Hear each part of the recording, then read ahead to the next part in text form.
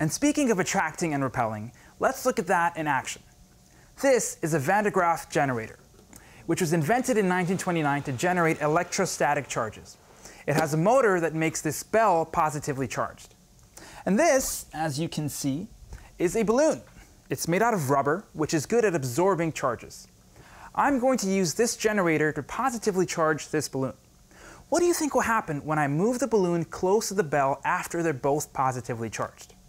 Well, let's find out. I'm giving this balloon a positive charge by making it touch the generator. Now, when I put it near the positively charged bell, it's repelled. Why? Because like repels like. Now, here's the really important part.